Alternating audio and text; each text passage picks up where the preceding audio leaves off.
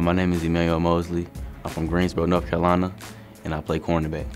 A high school quarterback, Tennessee newcomer Emmanuel Moseley is learning the game on the other side of the ball.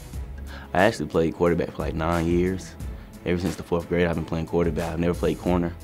So my 11th grade year, I played corner, and it's kind of you direct the offense, so you kind of use that leadership to direct the defense. Yeah, well, you actually got to come downhill real hard. You got to make plays, you got to make tackles. Instead of running the ball, you're the one that's making the other tackle. The biggest adjustment so far has been working with the Vols strength and conditioning staff. Much adjusting to the weights. We hit the weights a lot harder than we did in high school. That's the biggest challenge, I can say. Well, he just wants me to get better. You know, I can't be mad at that.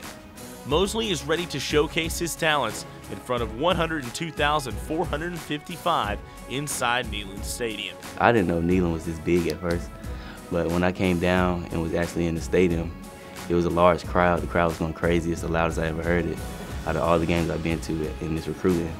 So it was a very exciting experience. Because I came up here for camp in like July, I believe, and we practiced in Neyland, but I didn't have a chance to like see the fans.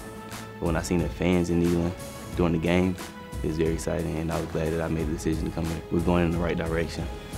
Coach Jones just came in and turned the program around. For UTSports.com, I'm Evan Ellis.